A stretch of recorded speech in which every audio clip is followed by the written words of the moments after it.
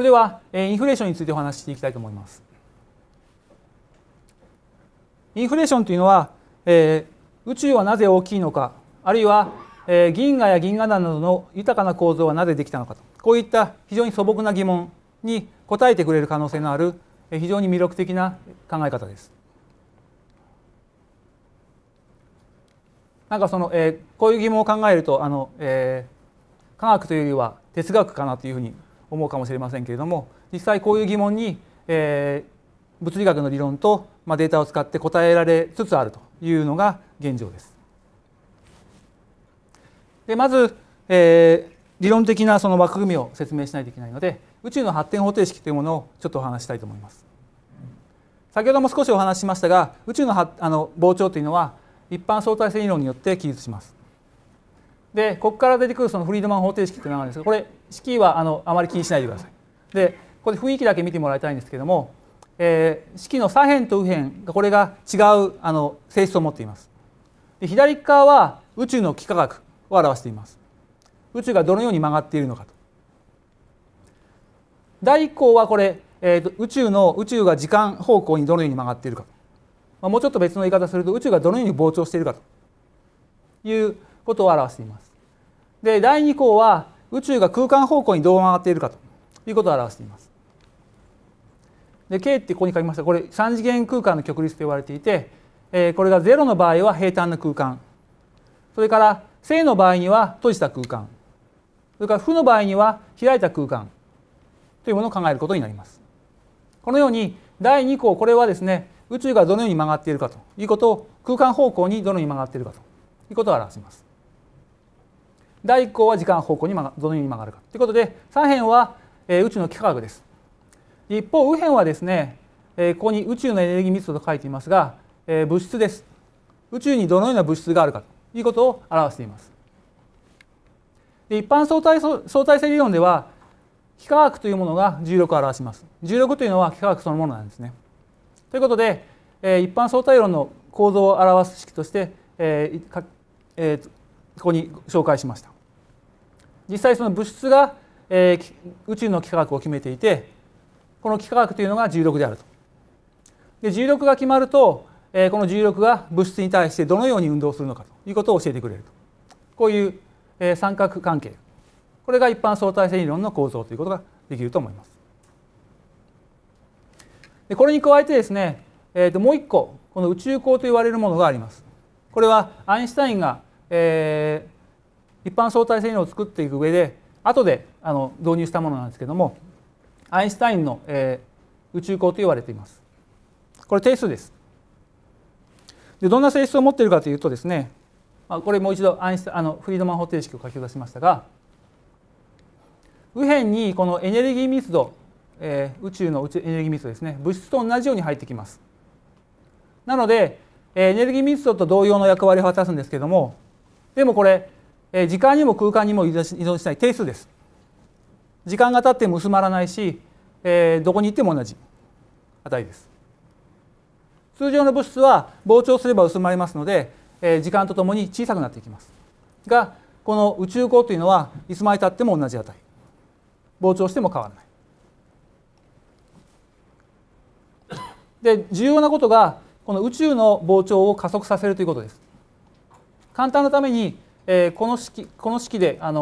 通常の物質をゼロにして、つまり通常の物質はどんどん薄まっていきますから、それを無視しましょうと。で空間の極律もちょっと無視して、こういう状況を考えます。平坦な空間。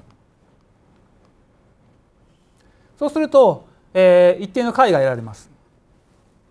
これ指数関数と呼ばれる解で、どんな性質を持っているかといいますとですね、時間が、ある一定の量だけ、一定の区間だけ増えるとですね、宇宙の大きさが、ある倍になります。で時間が同じだけじゃなくて、これが10倍、先ほどと10倍の10倍だけ時間経つとですね、今度は、指数関数、これ e の10乗っていう言い方するんですけども、数でいうと大体2万倍になります。さっきは 2.718 倍だったんですが、これが10倍時間経つと2万倍になります。100倍時間経つとですね、10の43乗倍、つまり0が43個ぐらいつくぐらい、それくらい大きくなります。ということでこういう指数関数的な膨張があると宇宙が急激に大きくなります。これが先ほどの急激な膨張の原因だというように考えることができるかもしれません。つまり宇宙港のようなものが宇宙にあったとすると指数関数的膨張によって小さな領域が大きな宇宙になります。これによって宇宙がなぜ大きいのかが分かるかもしれません。つまりインフレーションというのは宇宙を大きくする仕組みということができます。先ほどと違って今度は縦方向に時間です。だから過去から未来に向かって下から上に向かって時間が経つというように考えてください。で宇宙が始まってしばらくしてインフレーションが始まる。で急激な膨張によって大きな宇宙ができたんだと。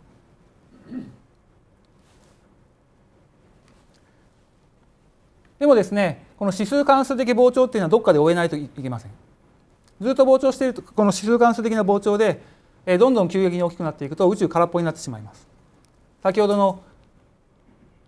この式でこれはどんどん小さくなっていくと言いました。これが僕らは我々を作っているその物質なわけですね。それがなくなってこの宇宙港だけになってしまう。空っぽの宇宙になってしまいますからどっかで指数関数的な膨張を終えないといけません。どうやって終えるかと。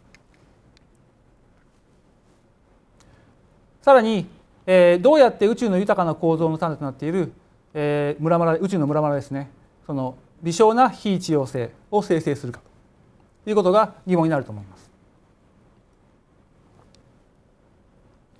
まず最初にどうやって指数関数的膨張を終えるかということをお話したいと思います。まず最初にこれほぼ同時に終えないといけないですね。この辺とあの辺で違う時期に終えたらバラバラの宇宙になってしまいます。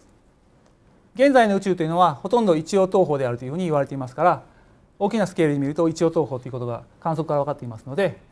ほぼ同時に終えないとそういう宇宙にはなりません。ところがですね、相対性理論というのは遠隔相互作用というものを禁止しています。光の速さを超えて情報を伝えることはできません。なので異なる二点間の相互作用というのは場と言われるもの、ちょっと難しいかもしれませんけれども、場というのは各点各点で数を記録するものと思ってください。を介して可能になります。ここからここへ何か情報を伝えようと思ったら、ここでなんか場を作り出して、その場が伝わっていって、初めてこっちに伝わる。で、こっちから場を作り出して、それが伝わっていって、初めてこちらに情報が伝わるということで、初めてコミュニケーションができます。ということで、場を使って、情報をやり取りするというのが相対性理論では必要になってきます。この場合ですと、いつこの指数関数的膨張を終えるかということを記録している場ですから、ある意味その各点各点に目覚まし時計があるようなものです。各点各点にここにも目覚まし時計があって、いつ指数関数的膨張を終えればいいかということをちゃんと記録していると。でここでもちゃんと記録している。別々の場所でそれぞれ記録しているためにちゃんと宇宙でほぼ同時に指数関数的膨張を終えることができるということを考える必要があります。で最も簡単なのは各点各点で一つの数を記録するもの。これはスカラー場と言われているんですけども、一番簡単な場になります。今記録しないといけないのは目覚まし時計のように時刻だけ記録すればいいですから、一つの数で十分です。ですから一番簡単なものを考えましょう。このスカラー場が記録している場というのは指数関数的膨張を終了するまでに残っている時間、目覚まし時計ですからそういうことですね。でインフレーションというのはこの先ほどお話ししたその指数関数的膨張だけではありません。この指数関数的膨張にそれを終了させるメカニズム、これが加わって初めてインフレーションということができます。この目覚まし時計のようなスカラー場、これが必要になってきます。このスカラー場のことをインフラトンというふうに言われています。この終了させるメカニズムのために必要になってくる目覚まし時計のような場、これがインフラトンと言われています。このようにしてインフレーションを指数関数的膨張を終えるということが可能になります。さらにですね、このインフラトンというのは重要な役割を持っていて、微小な非一様性を生成するということもしてくれます。初期宇宙では非常にエネルギースケール高いですから、量子効果が重要になってきます。で、量子力学的には、目覚まし時計に対応するインフラトンというものを、揺らぎます。目覚まし時計があまり揺らぐとちょっと困りますけれども、実際にはその量子力学的には微妙に微小に揺らいでいるわけです。で、インフラトンというものもやはり、量子揺らぎによって揺らいでいます。ちょっと前に進んだりとかちょっと後ろに進んだりとかします。そうするとですね、場所によってこの辺の目覚まし時計は早く行ってるし、この辺の目覚まし時計はちょっと遅れているというようなことが起こります。そうすると場所によって少しだけ指数関数的膨張が終わる時期が異なるということが起こります。さらにですね、指数関数的膨張によってミクロの世界で作られた揺らぎというのがマクロの世界に、長さに引き伸ばされます。ですからこういうミクロな揺らぎというのが、膨張とともに大きなスケールの揺らぎになる。それから、例えばこの辺だと、目覚まし時計がちょっと進んでたりとか、こっちだと目覚まし時計がちょっと遅れたりとかいうことに対応します。でそれと同時に小さなスケールでどんどん揺らぎが作られてきます。こういうものが、重ね合わさっていっていろんなスケールの揺らぎができていくというのが、インフレーション中のインフラトンの揺らぎということになります。でこういうインフラトンの揺らぎができるとどういうことが起こるかと言いますと、インフラトンというのはいつ指数関数的膨張を終えるかということを測っていますから、もしもちょっと進んでいるとその場所はインフレーションが早く終わります。早く終わるということはどういうことを意味するかというと、その後にエネルギー密度が、減少し始めます。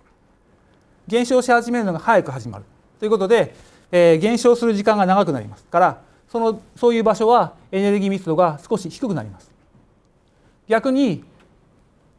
周りよりも遅く終わるとですね、つまり、この目覚まし時計のようなインフラトンというのが少し遅れているとその場所はですね、